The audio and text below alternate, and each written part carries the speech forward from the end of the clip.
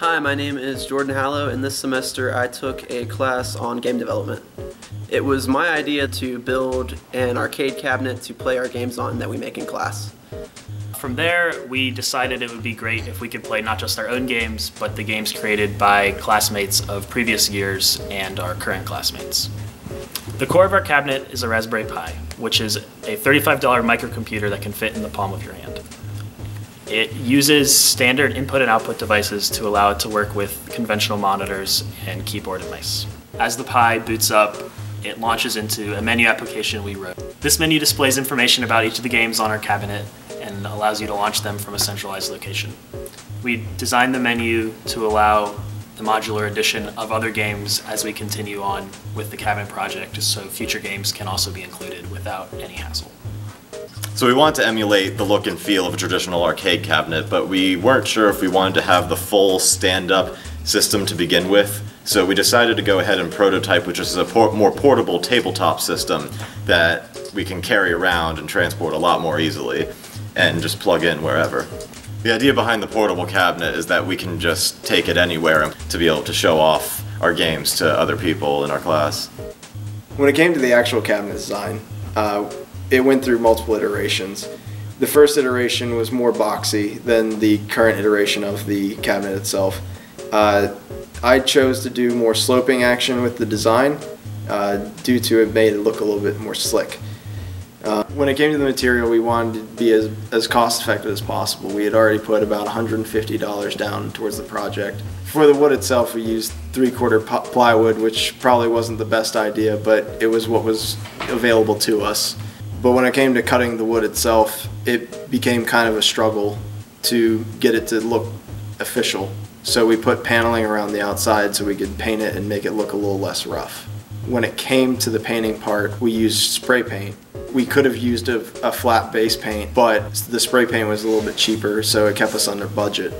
When it came to sound design, we wanted to mount speakers into the cabinet. The mounting process went through a few iterations as well. After that, we decided to use 2 square blocks to hold it vertically in place while also putting a screw through the top of it to keep it horizontally in place.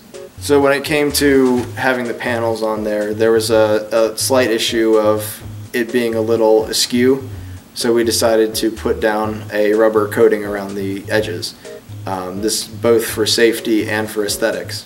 The rubber coating we actually just cut a rubber hose in half and strung it along the outside with some hot glue. Energy consumption wise, we had multiple electrical devices running throughout the cabinet. In order to supply power to all those devices, we needed to use a surge protector. This gives us enough power output to run enough electricity to the lights and the buttons and also the Raspberry Pi itself.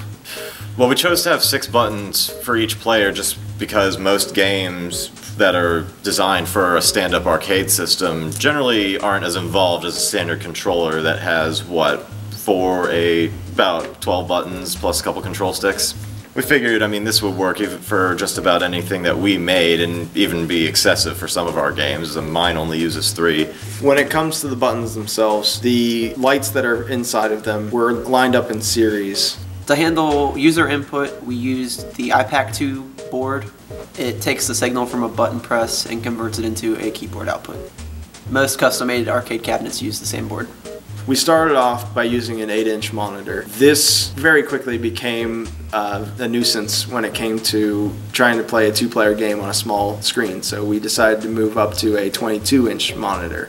When it came to trying to mount that monitor instead of the 8-inch, we had to think of ways to actually upright mount it to the cabinet itself. I had the idea of using 2 bracket mounts on the back to give it stability. One of the things that I think would be cool to add to the cabinet would be the ability for games to interact with the physical lights on our machine. This would allow games to control the lighting on the arcade machine as they go through in response to gameplay events. Another feature that I think would benefit the cabinet would be taking advantage of the Raspberry Pi's Bluetooth and Wi-Fi capabilities. Currently, right now, everything we have is locally available only, but if we had the ability to interact with the internet and Bluetooth devices, it could open up another range of gameplay opportunities for the cabinet. if we had more time, hardware-wise, what I would like to add to the cabinet is possible buttons on the right and left side for back and forward.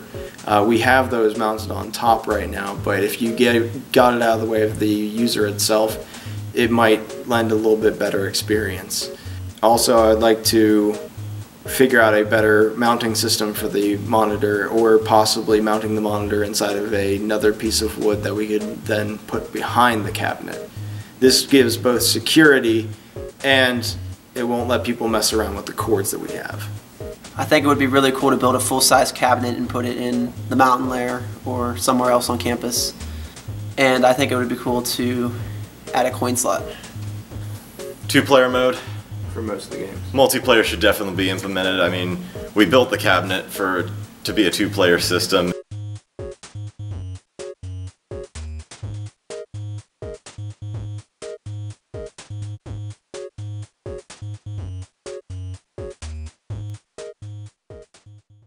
I just realized that I've been rolling with a Mac sitting next to me. I'll deal with it. We'll get that in post.